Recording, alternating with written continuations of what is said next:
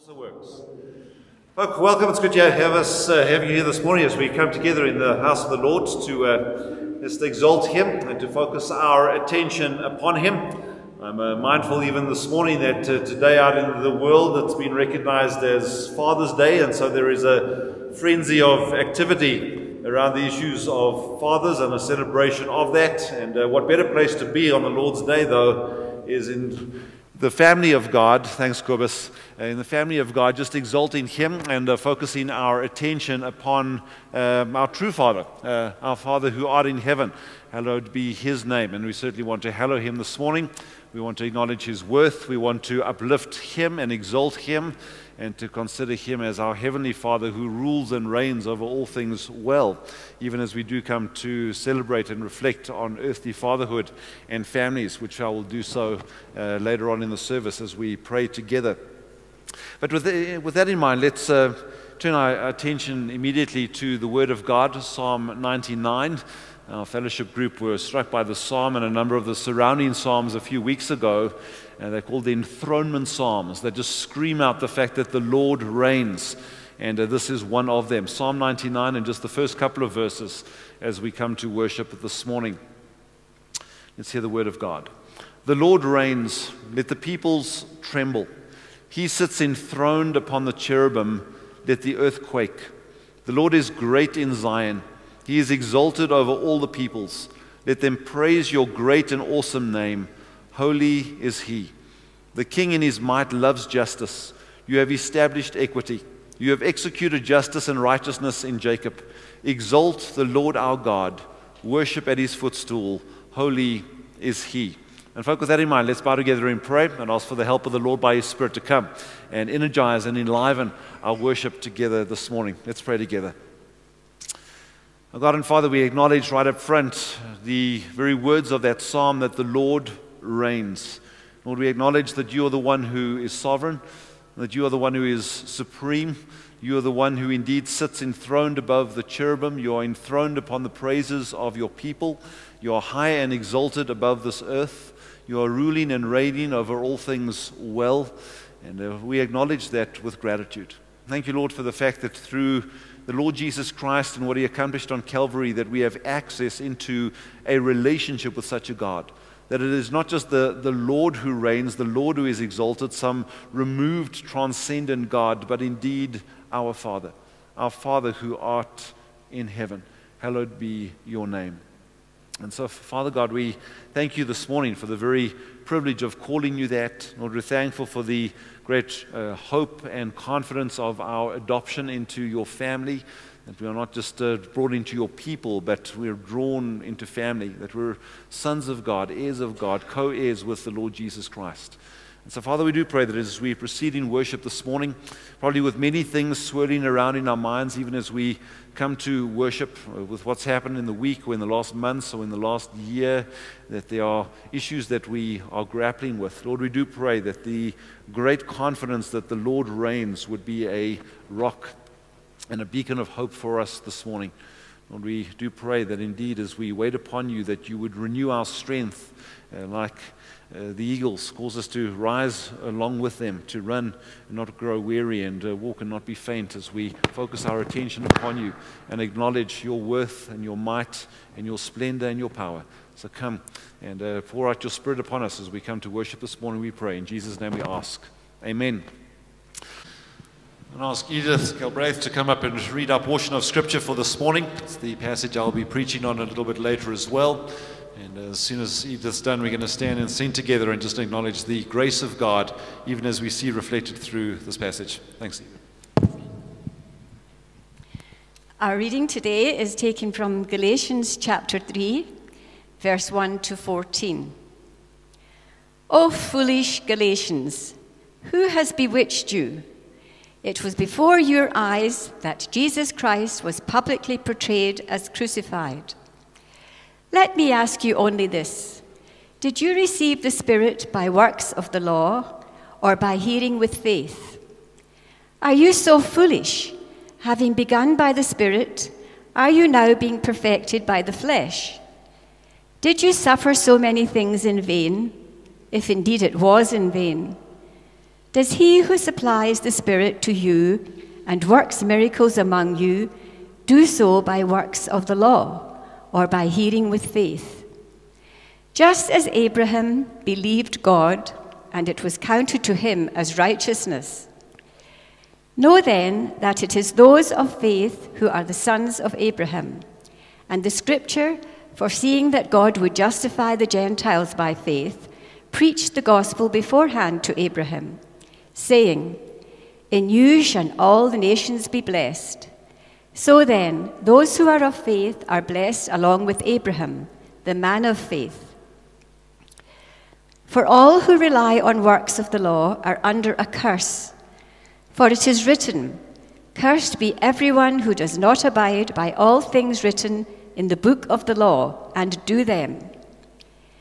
Now it is evident that no one is justified before God by the law, for the righteous shall live by faith. But the law is not of faith, rather the one who does them shall live by them. Christ redeemed us from the curse of the law by becoming a curse for us. For it is written, "Cursed is everyone who is hanged on a tree," so that in Christ Jesus the blessing of Abraham might come to the Gentiles, and so that we might receive the promised Spirit through faith. Well, folk, won't you turn with me in your copy of God's Word to Paul's epistle to the Galatians, Galatians chapter 3 this morning. As we continue journeying our way through this book that just drips the gospel. In a glorious time last week at the end of chapter 2, just considering the great truths of justification by faith alone. And Paul has not ended on that theme. Chapter 3 drives that further. Chapter 4 drives that further. Chapter 5 drives the implications of that further in terms of our lives and our actions and our choices and the fruit that we see in our lives. So this morning we're going to be looking at Galatians chapter 3, at least, my apologies, verses 1 through to 14. But the thought unit actually runs all the way through to chapter 3, verse 29, and indeed into chapter 4 as well. So in a sense, what we're doing this morning is part 1 of 2, and next Sunday, God willing, we will have a look at the what continues. And you'll immediately see it in the text, because in verse 15, Paul then gives an example to illustrate what we've seen in the verses 1 through to 14. But to deal with, or to do justice at least with that example needs time. I was tempted to race through that this morning, but that would do an injustice to the weight of what we actually see tucked in verses 15 through to 29. But let's bow together in prayer and ask for the help of the Lord by His Spirit to come and to indeed help us behold wonderful things from His law this morning. Let's pray together.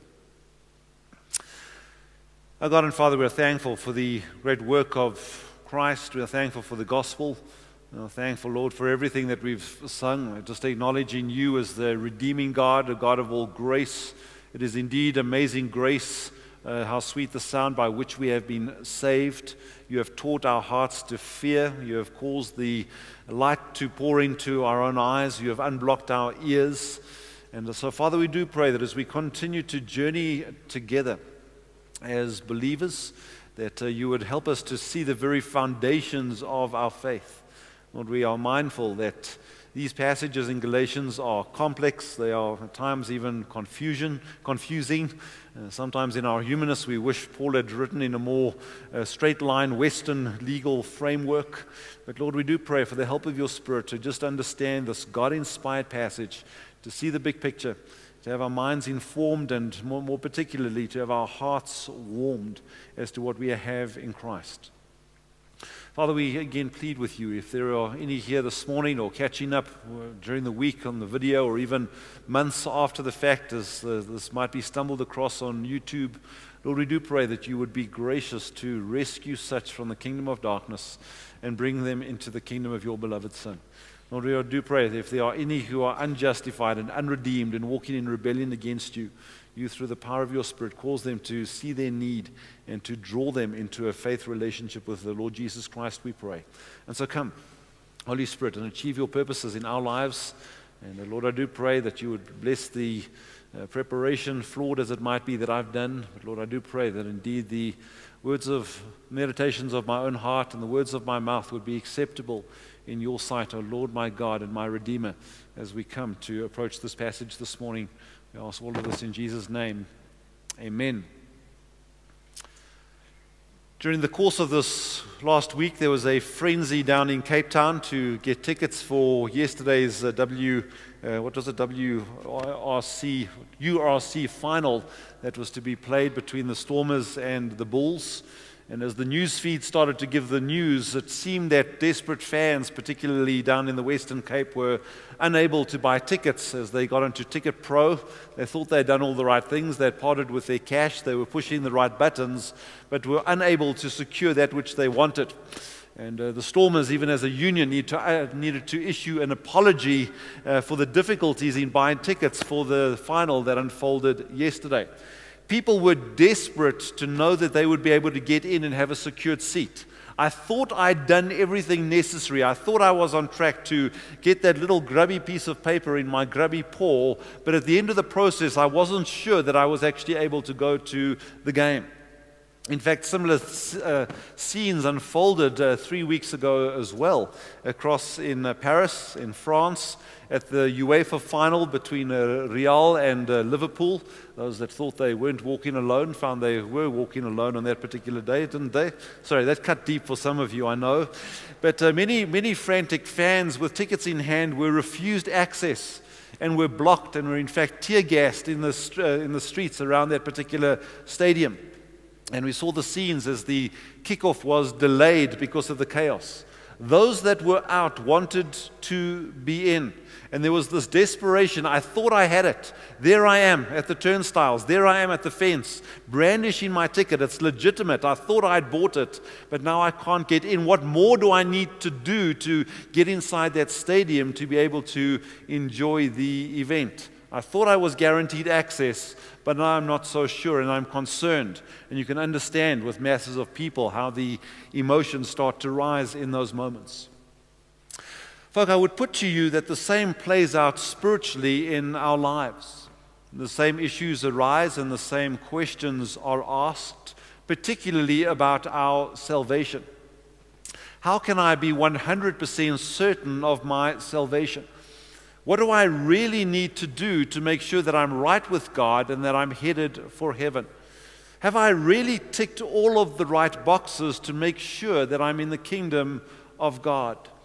Have I done absolutely everything that is necessary to make sure that I've got guaranteed access to eternal life and that I would genuinely be called a son or a daughter of the Most High God? Those are real questions.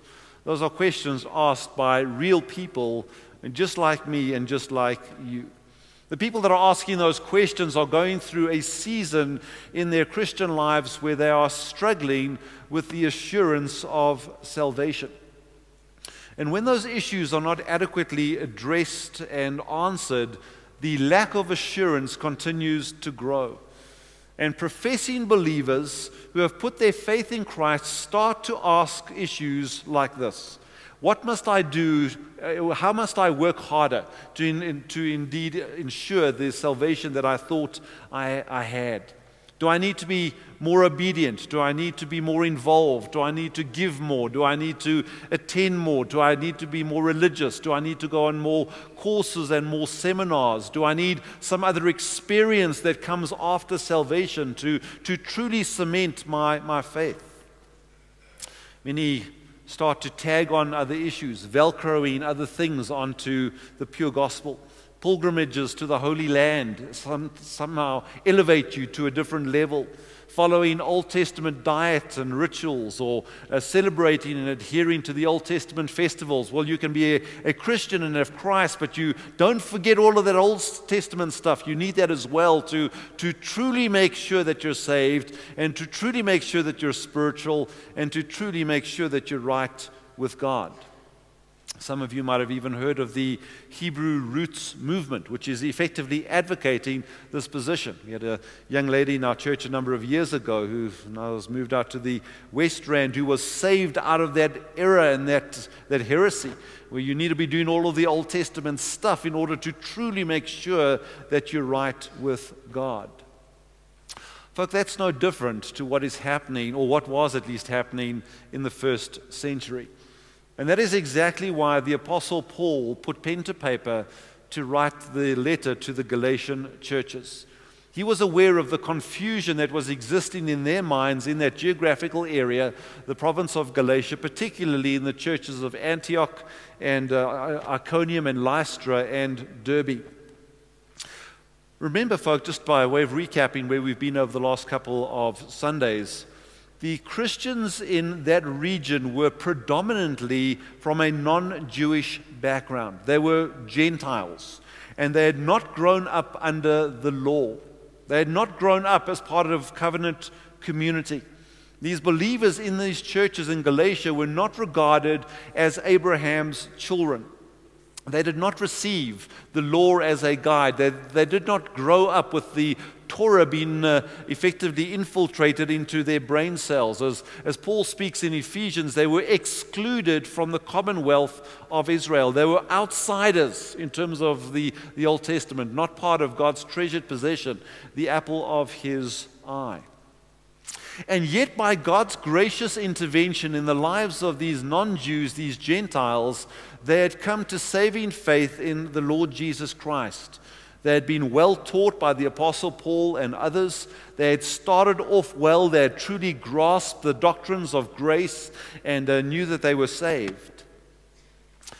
But over a period of time, Satan wanted that undermined. Satan wanted the seeds of confusion sown in these churches in the region of Galatia. And so Satan directed a group of people down from Jerusalem into this area that were his agents, set to infiltrate and to spy out and to bring dissent among the ranks, as it were, in this area. They were known as the Judaizers, those that were promoting Christianity, but Christianity plus something else. You needed faith in Christ, but first of all, you truly needed to make sure that you were really and properly Jewish. You needed to be a proper Jew with a proper understanding of the law and a proper adherence to the law, and to be living out the law to truly embrace Christ as Messiah, to truly be saved. In other words, the foundation wasn't Christ alone. The foundation was Jewishness. And on top of that Jewishness, you could then add Christ and the gospel and the great hope of what he offers. That was Satan's strategy, to get those people into this area to teach and to cause confusion amongst these predominantly Gentile believers that they were missing something. You didn't grow up a Jew, and now you need to put the car in reverse, as it were, go back and reconnect with that missing Jewishness to truly appreciate Christ and him as Messiah. The result in that area was doubt. There was confusion. You can imagine the minds of these believers starting to spin. I thought I was safe. I thought I was secure. I thought I had my ticket to heaven, as it were, without being irreverent. I thought I had done everything that was necessary in Christ, and now I'm being told there's more to be done. I'm missing something. Something needs to be added on to this gospel that I appreciated and grabbed onto. I thought I had this faith-based assurance of what it truly means to be forgiven and to be justified and to be declared righteous in Christ. I thought I was heading for heaven and had eternal life, but now, is it enough? And you can imagine the question marks that were swirling around the skulls of these believers. What do I now need to do? Do I need to go back and learn the law? Do I need to get circumcised? Do I need to eat differently? Do I need to put in extra effort to make sure that I'm truly saved? And so that's what they started to do. They started to work harder. Some of them were slipping back into Judaism, adding the law onto Christianity. They already had certainty, but now their certainty has been eroded, and they're trying to get certain again by doing stuff. by trying to be a good Jew, even though that was never required of them. And so the questions were swirling around Galatia. Are we truly part of the New Covenant community? Are we missing something by not observing the law? And folk, that is what Paul writes to correct. That is what Paul writes to address. And we pick up with that background in chapter 3 and verse 1. And look at the warm, fuzzy, loving words that Paul writes to these believers who are struggling with these issues. O foolish Galatians, who has bewitched you? O foolish Galatians, who has bewitched you? There's an element of anger and concern and anxiety as Paul writes to them. It's as if he's trying to look at them through what he's writing, and he's asking the question, Galatians, what are you thinking? In fact, you're not even thinking.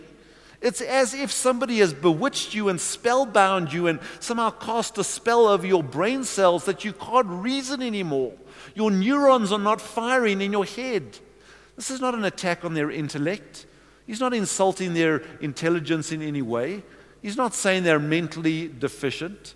But in an impassioned way, Paul is writing to them, challenging the fact that they have rejected the gospel, that they've slipped in terms of their thinking, that they're starting to think irrational thoughts, that they're in a space where they're totally misguided in a spiritual sense. What he's trying to communicate there in verse 1 is this: Galatians, you should know better, but you're failing to use your brain cells. Start thinking, and start thinking clearly about the gospel and that which is truly important. But what exactly does Paul want them to be thinking about? What information does he want them to be re-grasping, to see the error and to, in a sense, swing them back into line? What truths do they need to be reminded of so that their hearts can be assured again of their standing with God? That's effectively what we see in chapters 3 and 4. The Apostle Paul launches into an extended argument about the very basis of true salvation. And we can see that through the chapters that follow. Again, folks, as I said to you last week, Sunday, these chapters are intensely theological. There is complex, deep, rich theology unfolding here. And Paul does that intentionally, and we need to grapple with that intentionally.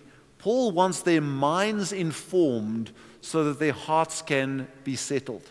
He knows that just coming and patting them on the head and telling them it's going to be okay and giving them some flavored milkshake is not actually going to address the real issues. He wants their minds fed so that their hearts are informed. And folk, we need to learn from that. As we're grappling with these issues, even in our own era, maybe you are, superficial help is not what you need. You need to get fed rich, deep truth so that your hearts, in a sense, can catch up with you. The best remedy is exactly what Paul gives us, objective truth, as unfolds in these chapters. But folk, our particular focus this morning will be chapters 3, verses 1 through to 14.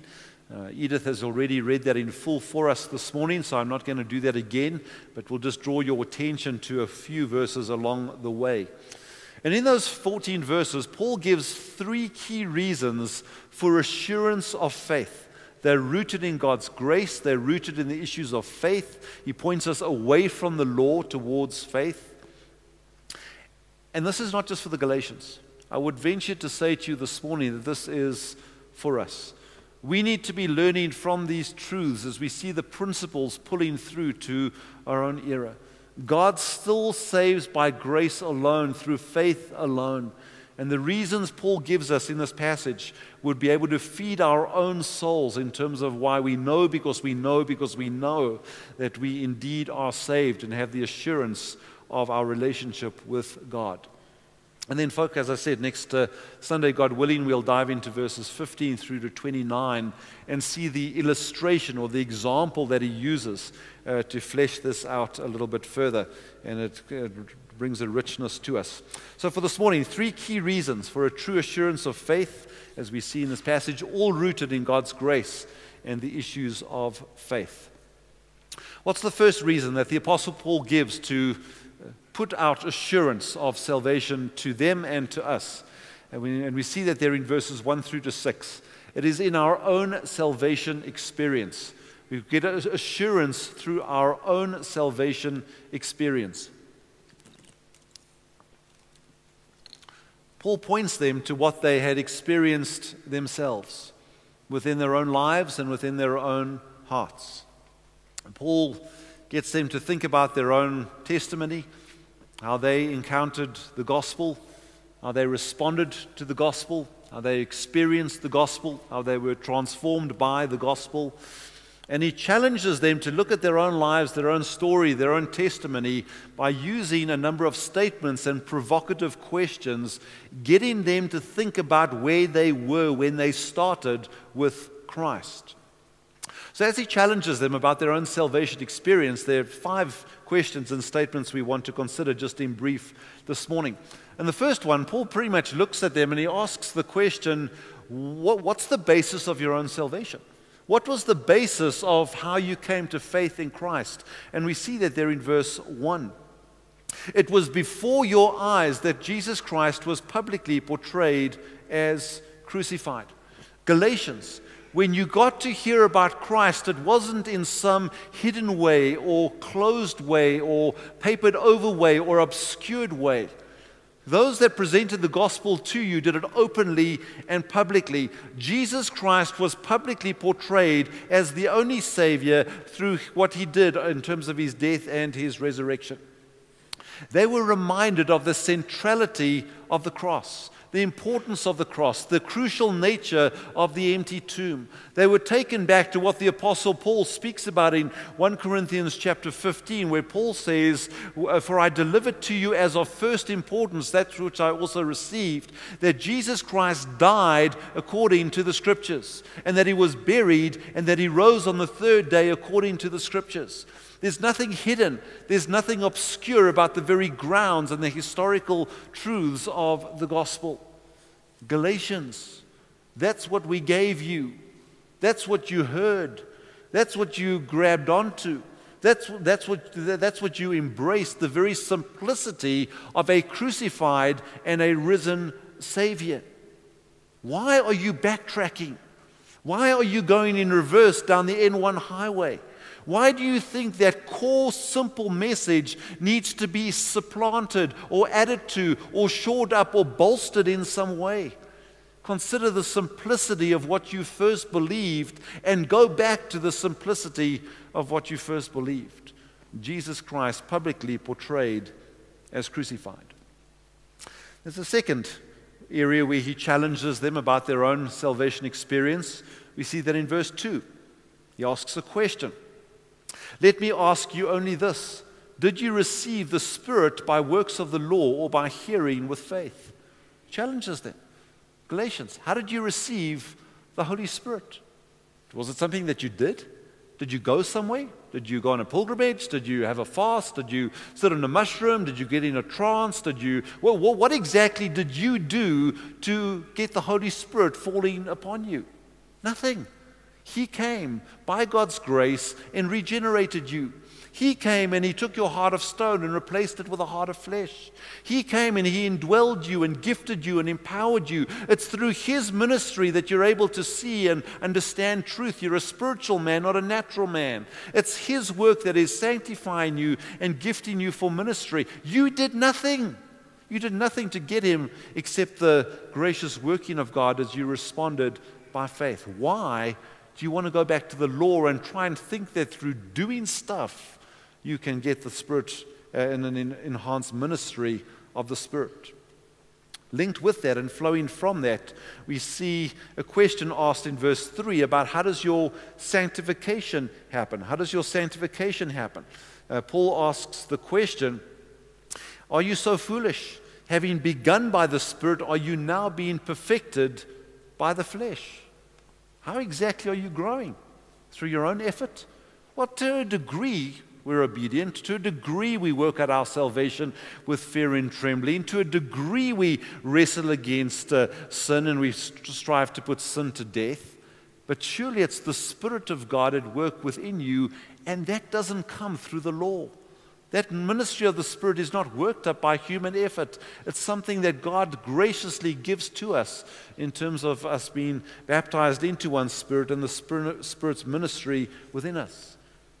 Galatians, your growth and your maturity and your progression in Christ is a gracious working of God through the power of the Spirit that is not dependent on any human effort at all.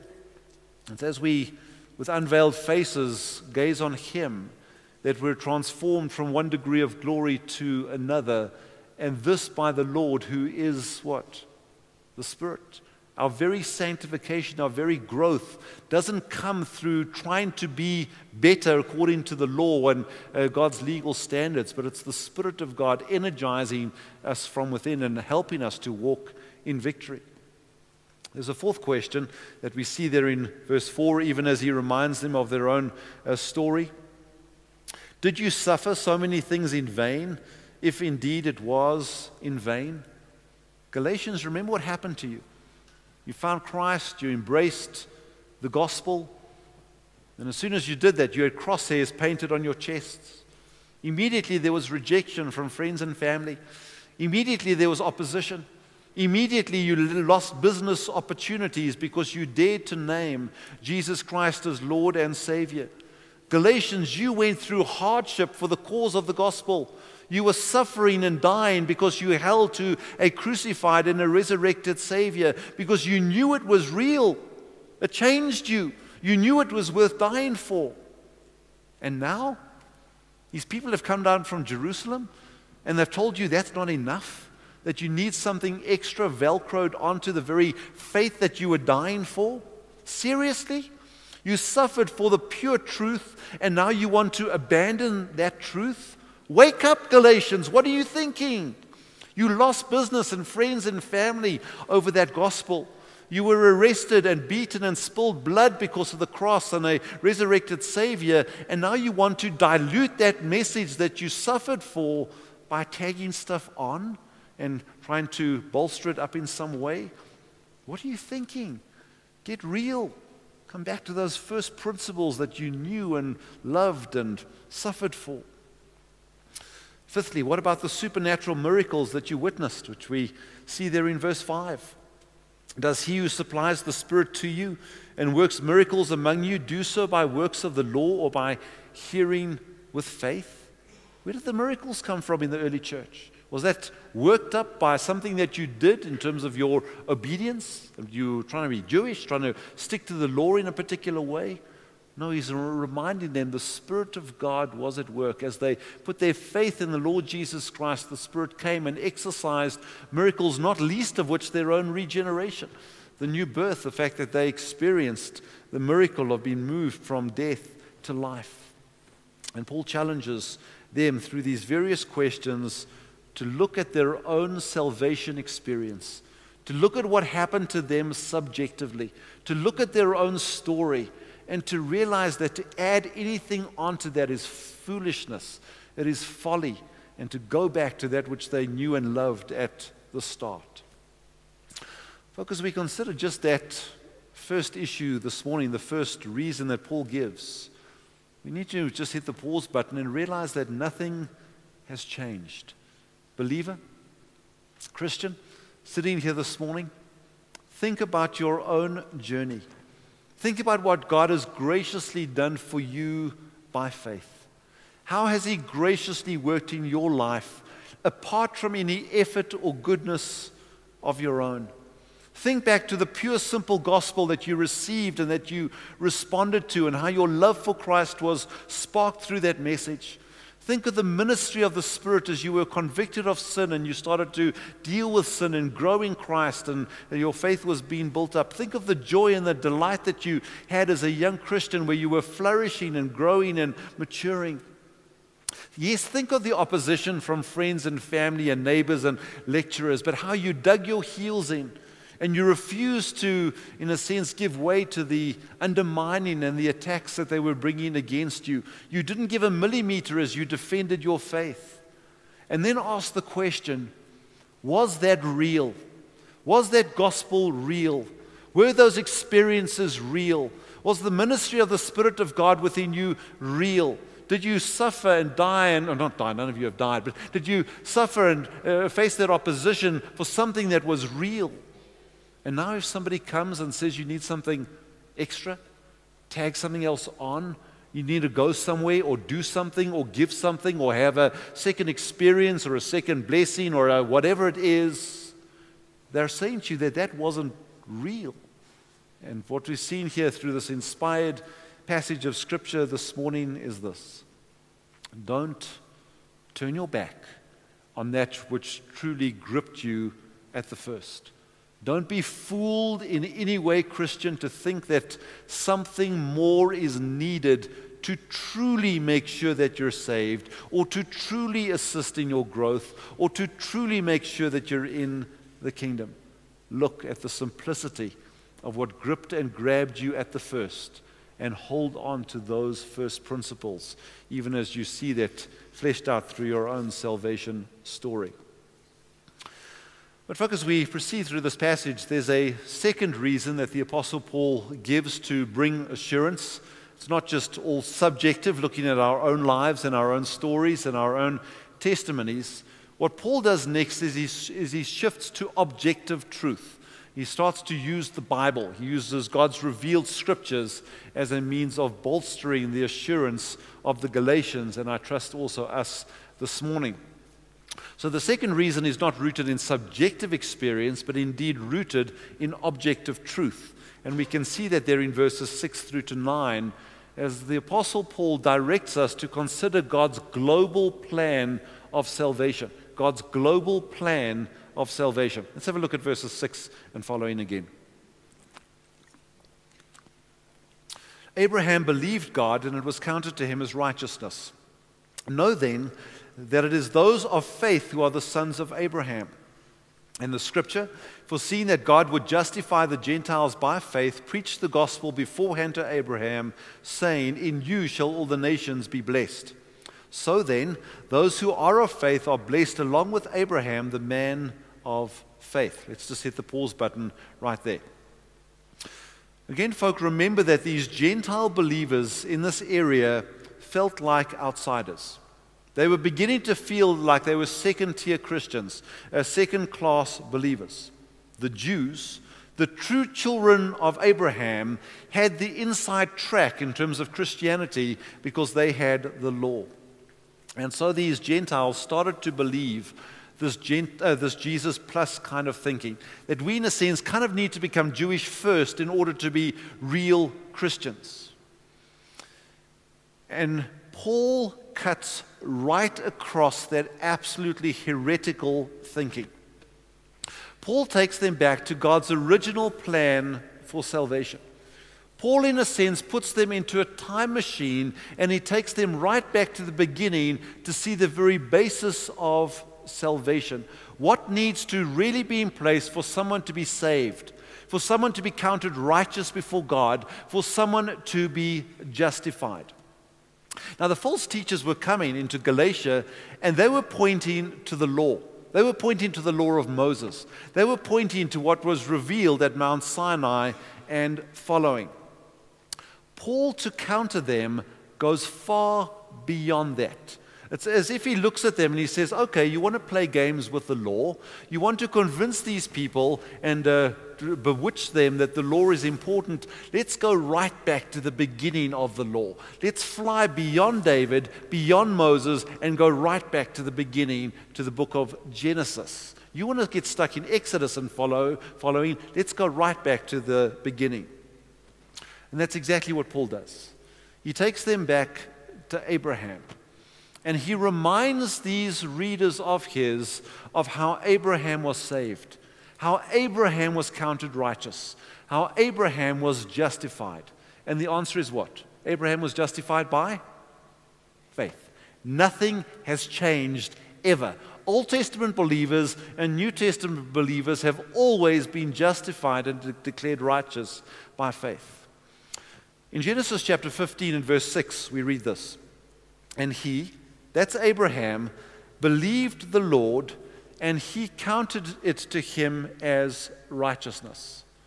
Paul knew that verse, and Paul quotes that verse here in Galatians chapter 3. Why? What is Paul seeking to do?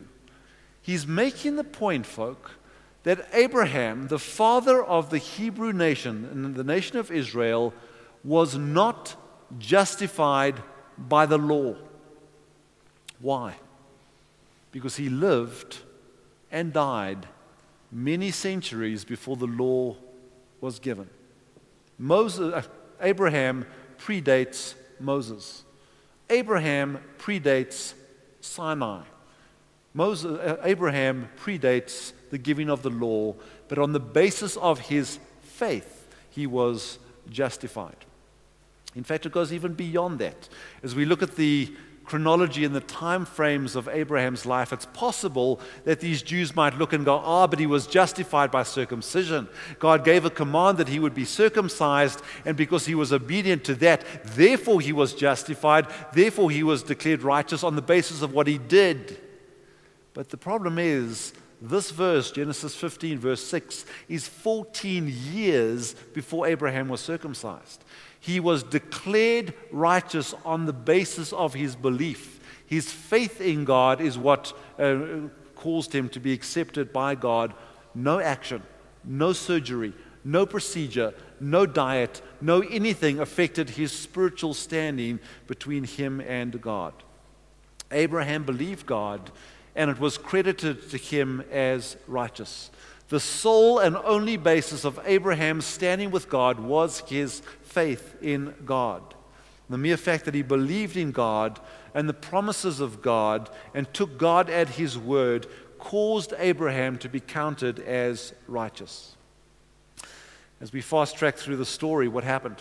God then used him to form a nation, the nation of Israel, the Hebrew people, as we read in Genesis chapter 12, and the covenant is developed through Genesis 12, 15, and 17, so we need to read all of that together.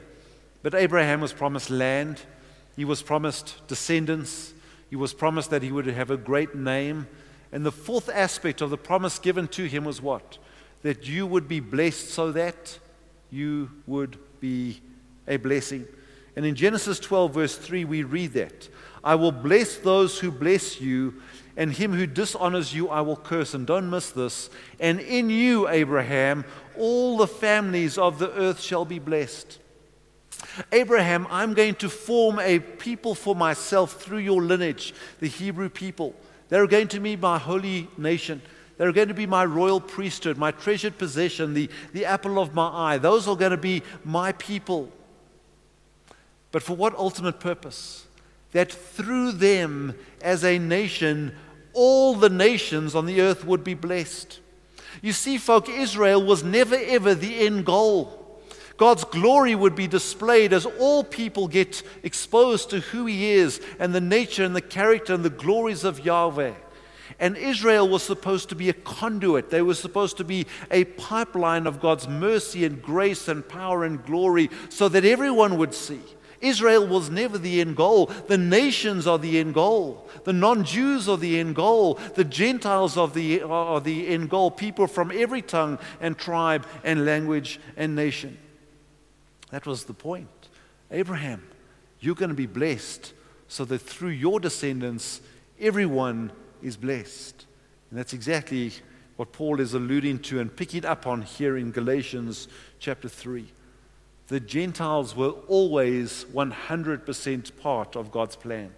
Non-Jews were part of the plan of God to be brought into the new covenant community, which we know as the church. That is the issue. And so as non-Jews come to faith in the Lord Jesus Christ and embrace Him as Savior and submit to Him as Lord, what happens? In the language of Scripture, they are blessed. They are counted as righteous. They are justified. Here's the staggering thought that Paul was trying to impress on these confused Galatians. You're a believer. You're a believer. You're a non-Jewish believer, but you've got the same equal standing in the kingdom of God as the Jew standing next door to you. You stand equal. You're both saved by God's grace. You're responding with the same faith. Your ethnic background counts for nothing. There are no second-class citizens in the church, which is why he says what he says there in verse 9. So then, those who are of faith are blessed along with Abraham, the man of faith. And you see the hope for these people who were wobbly and shaky in their thinking. When the doubts come, when you think that you lack nothing, when you think that you need to add something onto the pure faith in order to be saved, remember this, that God's plan for salvation was always by grace through faith for everybody who would believe. It was true for Abraham. It was true for the Jews in the Old Testament era. It's true for non-Jews. Jews who had no faith in God were actually not counted as Abraham's children. And non-Jews, Gentiles who had faith in God are counted as Abraham's children. That is what our text is saying to us. God's global plan of salvation reminds us, as probably all of us here this morning, as Gentile, non-Jewish believers, that we are true sons of Abraham through faith.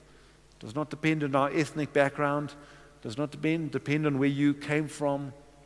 Nothing more is needed. It never has been. It never will be.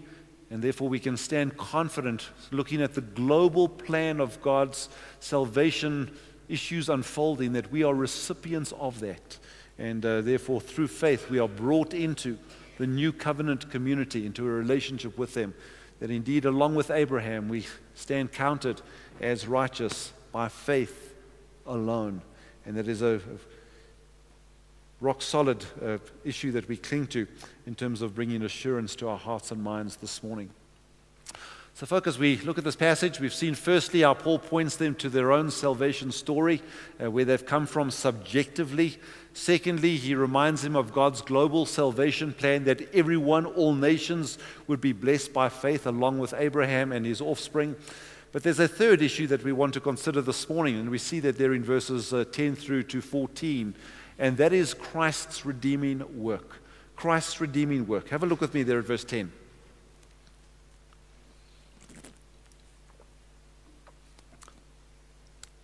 For all who rely on works of the law are under a curse, for it is written, "Cursed be everyone who does not abide by all things written in the book of the law and do them." Now it is evident that no one is justified before God by the law, for the righteous shall live by faith. But the law is not of faith, rather the one who does them shall live by them. That's where the reading of God's word ends. Paul, in a sense, shows us our criminal nature, both for the Galatians and for us today, because nothing's changed. It's as he takes us into the very law chambers of God, and we see those dusty leather tomes on the shelves, as he takes us through the legal offices, and we're shown volume after volume after volume of God's holy law. That which was originally revealed to Moses, but effectively it's the whole standard of God's revealed truth, teaching us that which is right, teaching us that which is wrong. The law are the standards of God, the statutes of God, the precepts of God, the ordinances of God, as we see many times through Psalm 119. The law is God's revealed determination of that which is honoring to Him and that which is dishonoring to Him. The law teaches us that which is acceptable and holy and that which reflects His glory, as opposed to that which is unrighteous and that which discredits Him. And as we walk through with Paul, as he's showing us the law, we gaze, as it were, on the entire legal code that we need to know and that we need to follow and that we need to obey in order to please God. But the point is made as we go volume after volume after volume, looking at the weight of God's revealed law, that none of us meet it perfectly. In fact, Paul makes the point that if we fail to meet it, there are consequences. Paul quotes Deuteronomy chapter 27, verse 26, as he writes here in verse 10. And what does he say? For all who rely on works of the law are under a curse. For it is written, quoting Deuteronomy, cursed be everyone who does not what? Abide by a few things? Some things?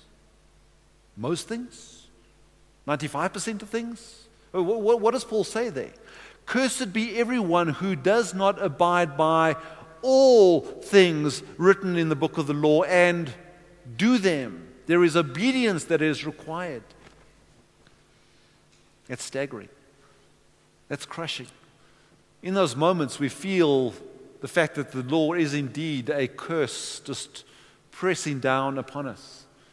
For one minor infraction, one little white lie, that little attitude, that little root of bitterness that you have, that little cookie from the cookie jar that nobody knew about, just one infraction means that you've broken the whole law.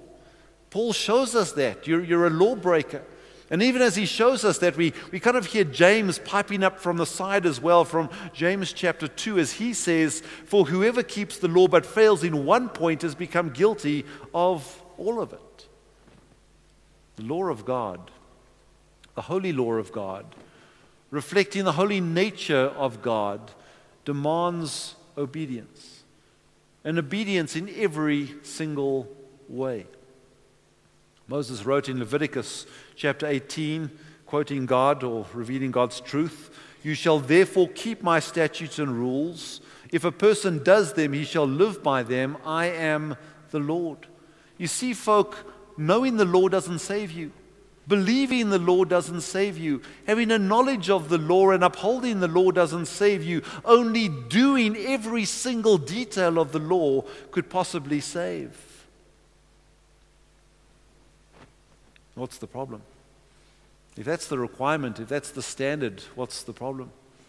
How will you ever have assurance of salvation if it involves keeping every detail of God's law? Can you imagine the crushing weight being brought against the Galatians? You thought you were saved by God's grace, but hey, you need to go back to the law, and you need to keep every detail of the law to truly make sure that you're right with God. Can you imagine the crushing weight being brought against these believers? Now I'm not so sure because I know that I'm a lawbreaker. The law is condemning me. The law doesn't save me. Israel failed, didn't they?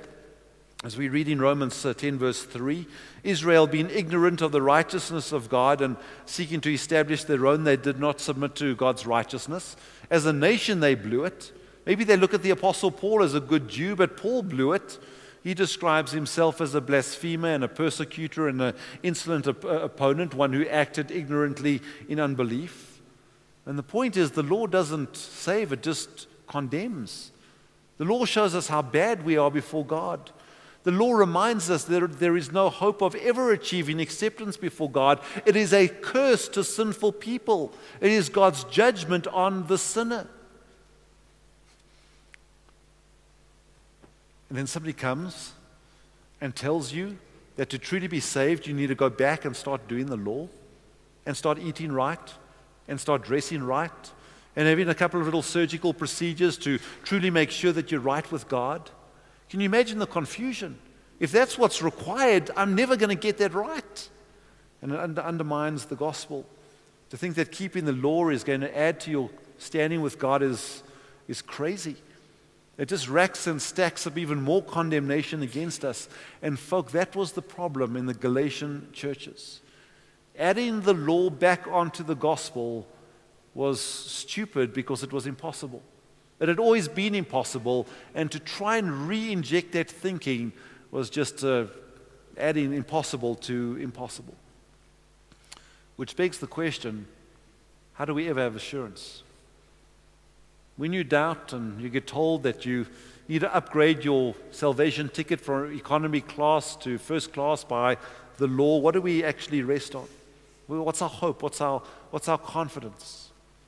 Paul teaches us this in verses 13 and 14. See the hope. See the solution. See the remedy to this crazy, farcical thinking.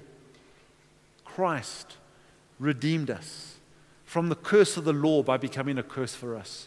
For it is written, cursed is everyone who is hanged on a tree, so that in Christ Jesus the blessing of Abraham might come to the Gentiles, so that we might receive the promised Spirit through faith. Where does Paul point us?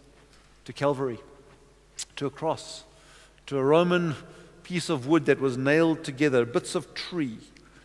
To be hung on a tree was the ultimate insult, the ultimate offense, ultimate humiliation for the Jew.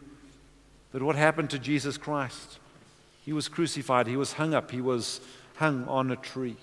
He was not stoned to death, he was not suffocated, he was not drowned in the Kidron River. He suffered the most extreme form of execution, but the most humiliating as well. Why? So that what he did on the cross achieved forgiveness and atonement for us. As Peter writes, he himself bore our sins in his bodies on the tree, so that we might die to sin and live to righteousness. By his wounds you have been healed. The Lord Jesus Christ suffered and died, carrying the full weight of the sin and the guilt of all who would ever believe in him. All of the sin and the transgression and the shame of every lawbreaker who would ever be saved was credited to Jesus' account there on the cross. Every single transgression against the holy law of God committed by all believers of all time was carried by Jesus on the cross. He bore the curse that we were under. We were the lawbreakers under the curse of the law, but he assumed all of that in himself, and he bore the curse for us.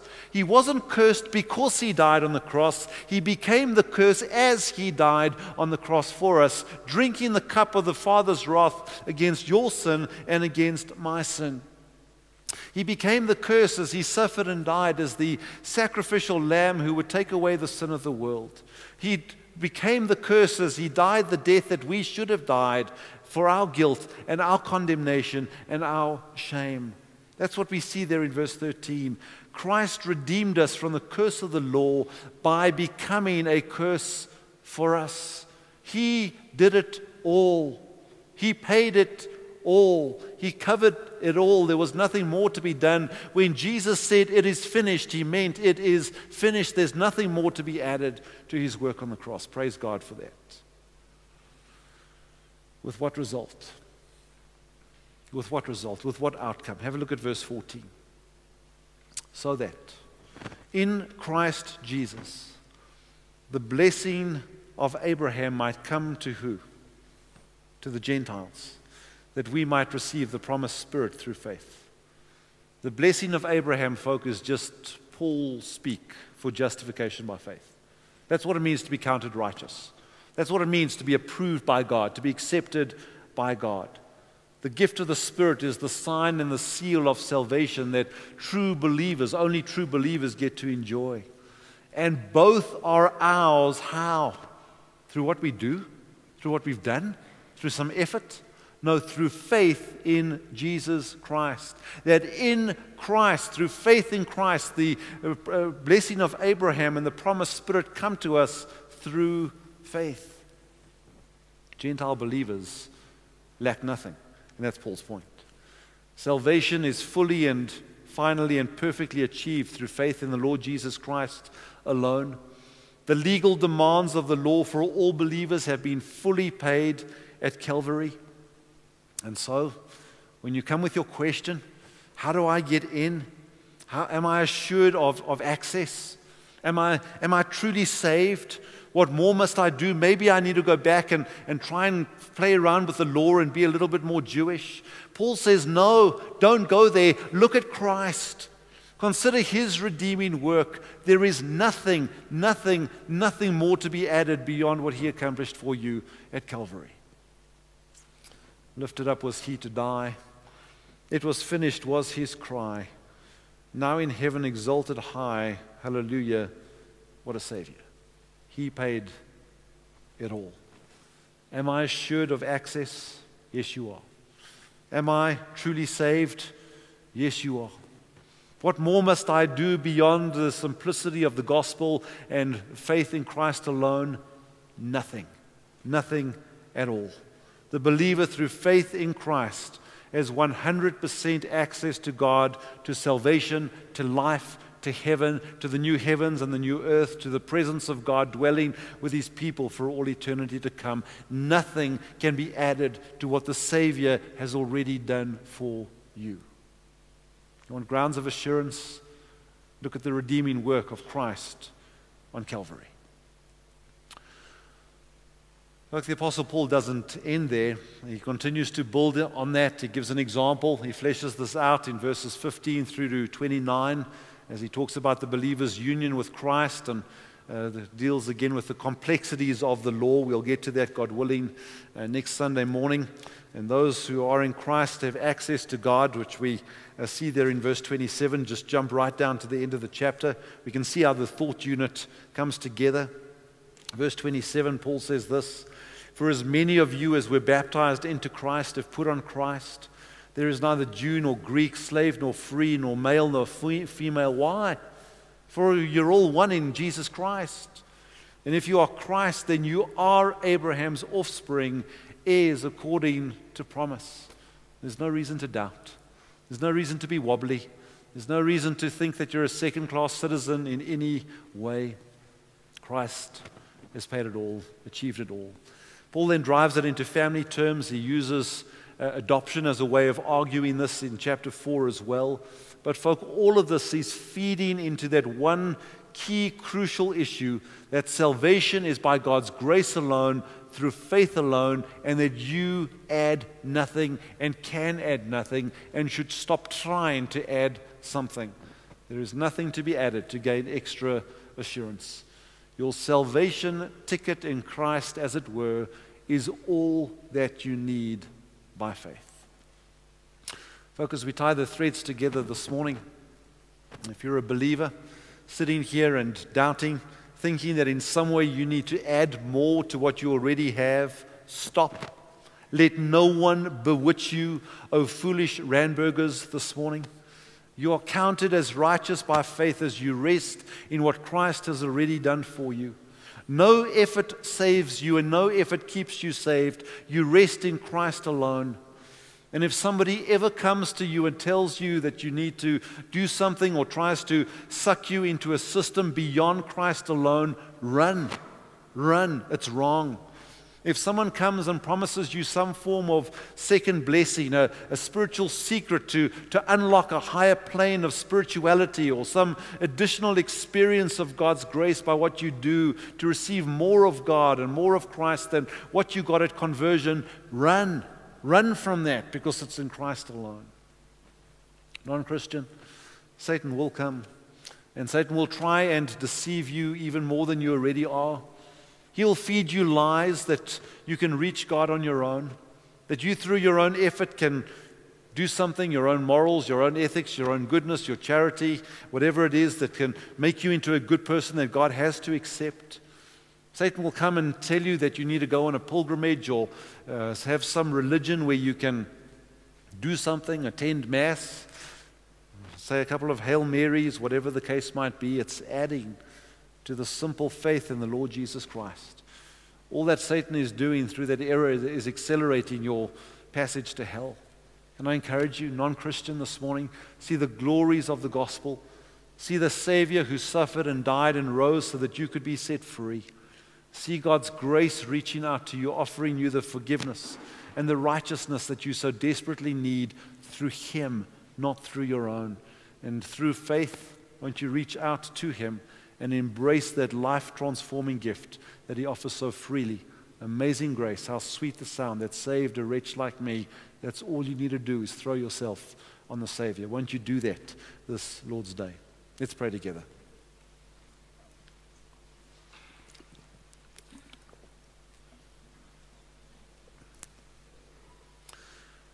Father, we thank you for your grace. And we thank you, Lord, for the very simplicity of that. We can understand how this message cuts across, even in our own age, so much where Satan is trying to blind and confuse, that it's about effort, that it's about work, that it's about adding things onto the gospel.